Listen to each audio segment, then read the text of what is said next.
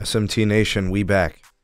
Nation, one of the things that comes up a lot in earnings conferences and the investor conferences for all the carriers, and especially for the carriers that have fixed wireless access for sale, which now is Verizon, AT&T, and T-Mobile. The question is always this: how are you going to address the network capacity needs? You got 5G home internet customers and mobile customers. How do you build a network that can handle the load on all of those different use cases? Well, Verizon's Joe Russo, who is their network chief, right, president of global networks and technology, spoke on this today at a conference. Let's cover some of the highlights from his commentary. The link for the article from Linda Hardesty, Fierce Wireless, will be in the description.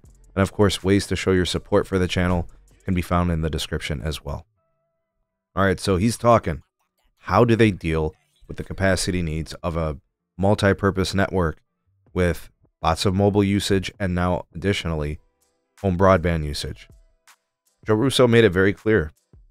They, just like T-Mobile, manage the network capacity on a sector-by-sector basis. So what they do is they evaluate and assess the capacity needs of the network based on usage patterns, based on usage profiles, right? How many folks are on a sector, right? And remember, there's usually about 3 sectors on a tower site, right? So there's going to be different loads on each of those sectors at any given moment in time.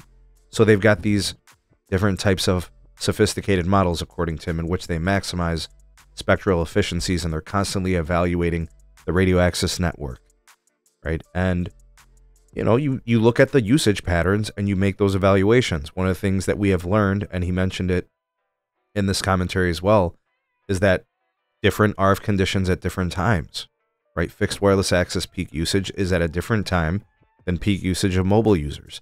So they're able to, you know, identify those patterns, allocate resources to the needs of all the customers.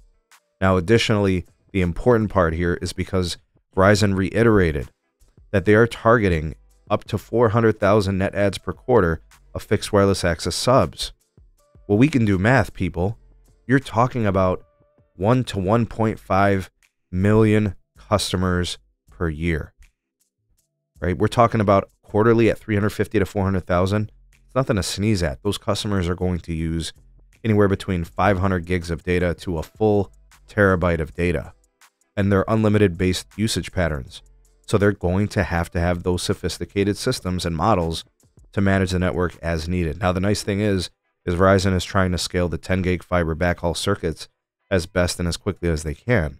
They're also upgrading and building new tower sites, right? So upgrading pre-existing, adding new ones, putting their C-band on air, putting their CBRS assets to work, you know, doing the full modernization process. Now, he also spoke to the C-band situation. He said, we got 230 million pops today, and they are expecting to blow past 250 million pops in the next couple of quarters. To me, I think that means probably end of Q1 for 2024. So think around like March or April, because they announced 230 previously.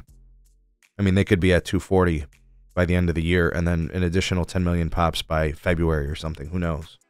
But the pops are going to be harder to come by because most of the pops in the country are in the top markets that they've already covered. But he did mention this. He mentioned that they started in the metro areas, the top 46 PAs. They moved on to the next 76. And now that they've got access to all of their spectrum across the entire country, 406 PAs, they can now really focus on densifying the upgrades in suburban and rural areas. So that's good news for the folks out there who don't live in a top 50 market, right? You don't live in a New York or, you know, a Philadelphia or a Washington, D.C. Now, the thing that I think is most important to consider here is the depth of the 5G ultra-wideband build. He said that it is going to be the primary focus of their capital dollars, and he doesn't feel the need to further densify beyond what they already have. So you can imagine that he feels confident that the grid is ready, and it is mostly in place for what they need to accomplish. There might still be some coverage gaps. So you'll see them sprinkle in some coverage-based needs with small cells and more macros. And you'll also see them continue to build out mmWave. I'm sure it's not going to be to the pace it was the first couple of years, but, you know, could they build an additional 10,000 small cells with mmWave in tow and in there? I think that's very possible, and they feel good about what mmWave is able to do for them. He spoke to the concert venue. Taylor Swifties, want to be out there and live streaming their experience. And this is something we've talked about that T-Mobile and AT&T need to do more of. Verizon will be the network for those types of things. So if you're a content creator or you like to stream during these events for, whatever the reasons may be, mmWave allows you to use your phone, use your smart devices, your connected devices as you normally would any other time, any other place. So these are some really important and telling statements about the direction of the Verizon network and what the network chief is telling us here.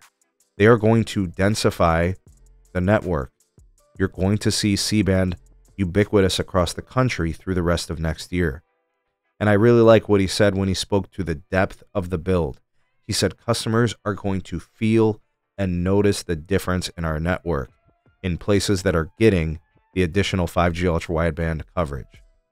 So this is really exciting. I know a lot of folks outside of the major PEAs have said that, the 5G ultra-wideband build-outs have been, they've been in spots, right? They haven't completely densified, but I think that's all going to change by the end of next year. What does it sound like to you guys? Sound off in the comment section below. While the voice of the people, the SMT Nation, let your voice be heard.